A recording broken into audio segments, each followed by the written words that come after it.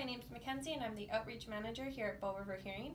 And today, as part of our how-to series, I will be showing you guys how to change the wax guard and dome of a RIC, which is a receiver in canal hearing aid. So to start, I'm going to show you how to change the wax guard. So you get a little pouch like this, and inside you have a bunch of sticks. At the bottom of these sticks, as you can see, there's new wax guards.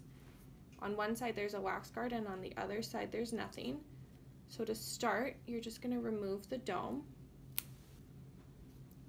And as you can see, there's an old wax guard on here. You want to take the stick and the end that doesn't have anything on it and just stab that old wax guard, and it should just pop right off. And then you take the new side, push it in. So these aren't reusable, so make sure you throw them out after. And then you put the dome back on. So as you saw, it was super easy to take these domes off. You just pull them off, don't worry about breaking them, it's really hard to. And you just pop on a new one. The wax guard should be changed every 1 to 2 weeks, depending on how much wax you produce.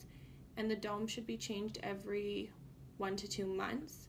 The information that your specialist is going to give you might be different, just depending on how much earwax you produce, but this is the general rule of thumb. Thank you so much for watching this video. I hope you found it helpful. If you have any other questions, you can ask your provider or give us a call at 403-777-4327. Don't forget to check out the rest of our how-to videos.